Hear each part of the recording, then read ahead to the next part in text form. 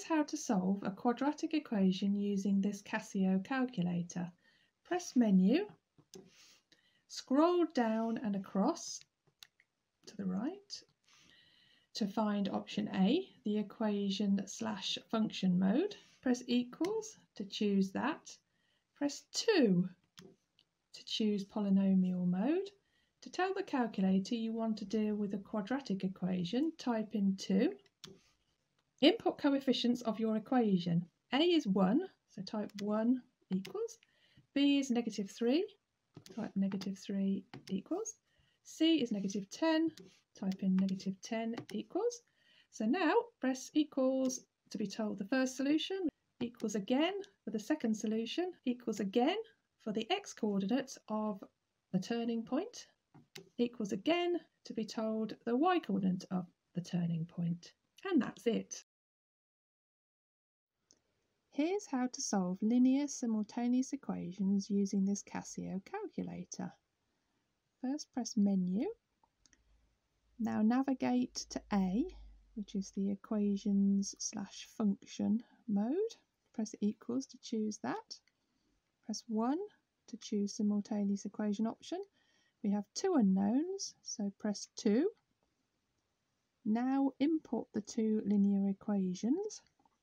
2 equals, 3 equals, 8 equals, 3 equals, -1 equals, 23 equals. When you press equals again, you'll get the solution for x, which is 7. Then equals again gets you the y solution, -2. And that's it. Here's how to solve quadratic inequalities using this Casio calculator. Press Menu. Now navigate to B, which is the inequality option. Press equals to choose that. Tell the calculator that you want to solve quadratic inequalities by typing in 2.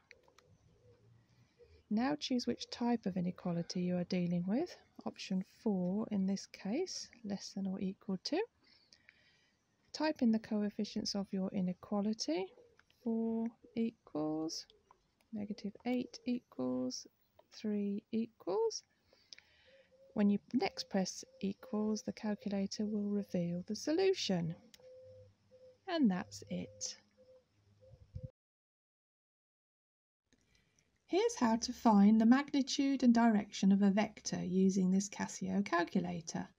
Press Shift and plus to access Pol. Import 4, the I coefficient. Then press Shift and close bracket to input a comma. Then input 3, the J coefficient. Then press equals. At this point, the calculator tells you r equals 5, which is the magnitude of the vector. Theta equals 36.9, which is the smallest angle between the x-axis and the vector. If this number is positive, it's anti-clockwise from the x-axis. If this number is negative, it's clockwise from the x-axis. So here is what this and other examples look like graphically.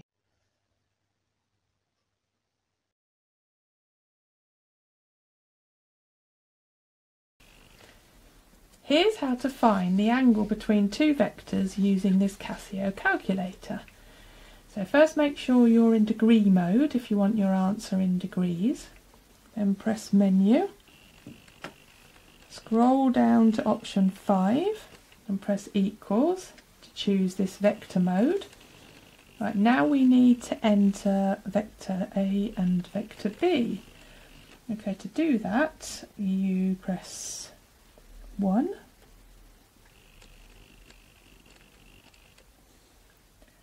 select 2 because we're working in 2 dimensions, press 5 to enter the I coefficient, then equals, then press 1 to enter the J coefficient, and press equals. So that's vector A entered. Now press AC to enter vector B, press option again, 1 for define vector, choose 2 for vector B. So now we enter vector B in the same way as we did for vector A. Select 2 for the dimension, then press 2 for the I equals, 6 for the J equals, and then AC.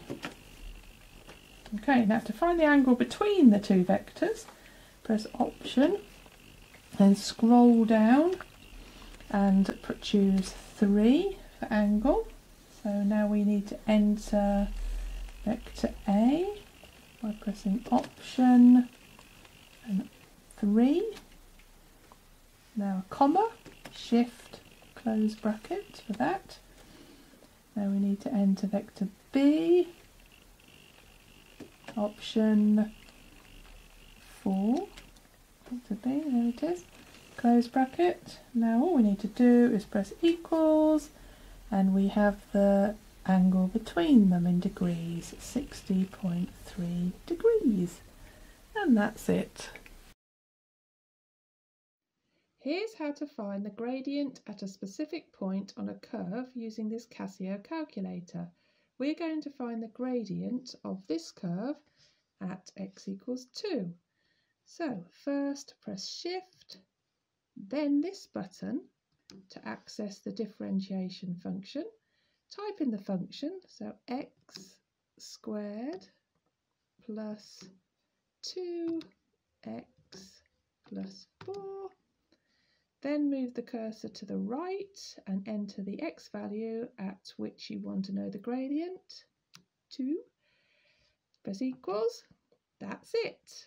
And here's the maths behind it. Here's how to integrate between limits using this Casio calculator. First press the integration button. Using the X button, input the function, in this case x to the power 3. Then use the cursor to move and enter the limits, in this case 3 and 2. Then press equals. That's it.